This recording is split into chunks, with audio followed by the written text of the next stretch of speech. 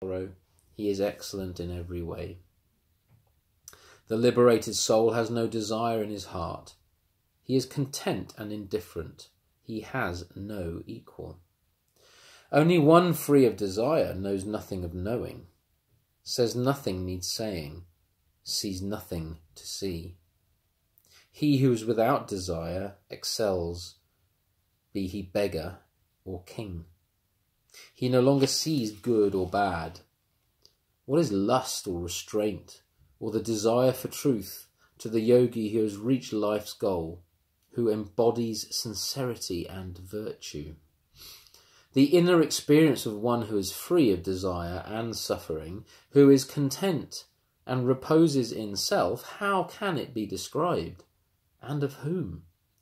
The wise one's state never varies. Sleeping soundly, he is not asleep.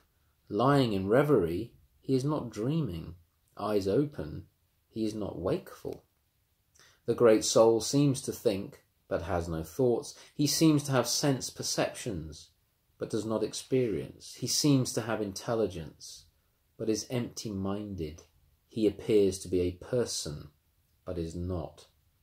The sage is neither happy nor miserable, neither detached nor attached, neither liberated nor seeking liberation. He is neither this nor that.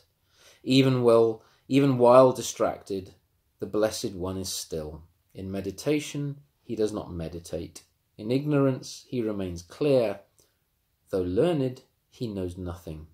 The liberated one who abides unconditionally in self, who is free of the concept of action and duty, who is always and everywhere the same, is desireless. He does not worry about what he did or did not do. The wise one is neither pleased by praise nor annoyed by blame. He neither rejoices in life nor fears death. One of tranquil mind seeks neither crowds nor wilderness. He is the same wherever he goes. That was quite a long one. So, not many of us are there yet. So we still need tools to help us develop that seeing, okay, that stillness, that meditative state of tranquility. A tranquil mind doesn't mean you don't think. A tranquil state of being doesn't mean that you don't feel. It doesn't mean that you don't do. What this teaching is telling us is that no matter what is happening and what is being done and whatever is being experienced, it's nothing. And that within a phenomena that is happening, there is always that clarity. So seek clarity.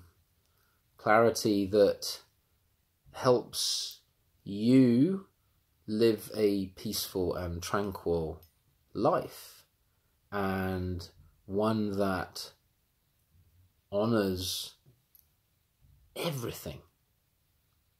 Okay? Because you are everything. So if you don't honor everything, you're dishonoring yourself. See you next time.